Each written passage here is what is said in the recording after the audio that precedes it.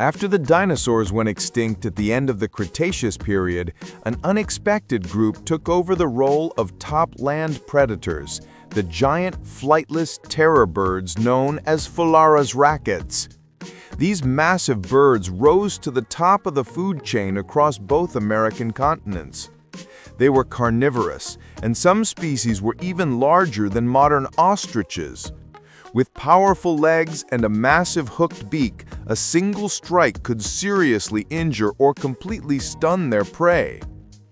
Despite the rise of mammals, many of these birds survived long enough to encounter the first humans who arrived in these regions. Early hunters not only contributed to the extinction of many herbivores, but they likely influenced the disappearance of these predators as well.